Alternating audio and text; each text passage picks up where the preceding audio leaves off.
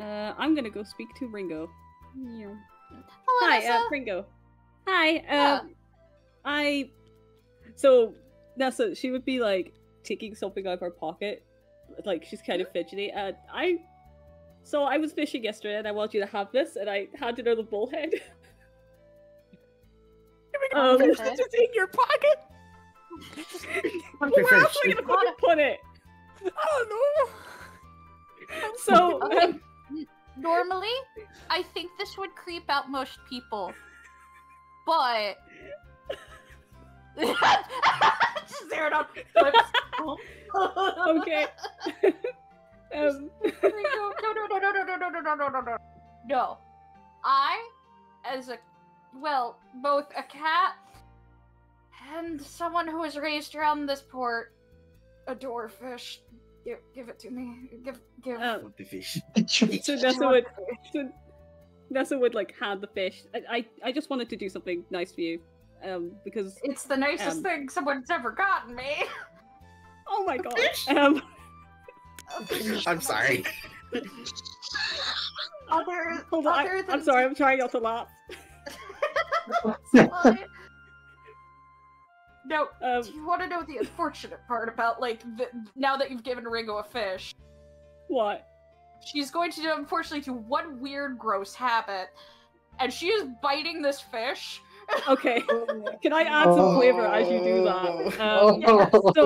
So Nessa would take out her shuriken and be like, "Hey, I can cut it for you." Oh, okay, never mind. Sushi on the go.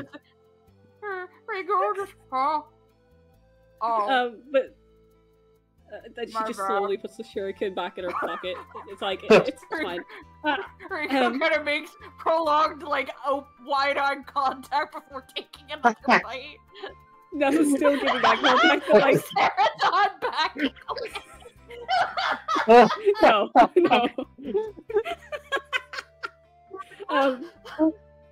So... I'm sorry, I'm pretty sure this is the longest thing, or I'm just weird. Either or. It's probably because I'm weird. I'm gonna be honest with you.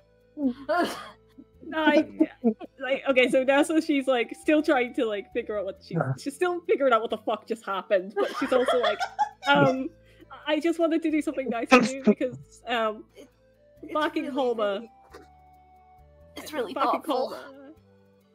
Back in Colma, after the incidents that happened, I really appreciate the comfort you gave me. It didn't seem like much to you, maybe, but honestly, I haven't had that since directly after the war, and I really appreciated it.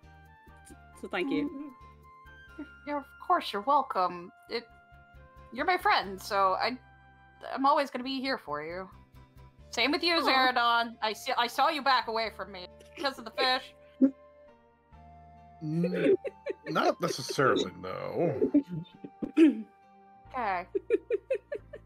Just letting you know. Here for everyone. But that's just waves from Zeradon, like, imagine you're just saying all this with like a fucking mouthful of like fish blood on the sides of her mouth as she's talking. Yeah, want something to wash it down? Yeah, actually. Got water or something? I mean, do I have a canteen on me? If so, I'll hand it over. Fucking sure, dude. Ringo does the polite thing and doesn't actually make her mouth make contact with the canteen, just takes a sip. Thank you. Waterfalls. Listen, Yeah. Here's my thing.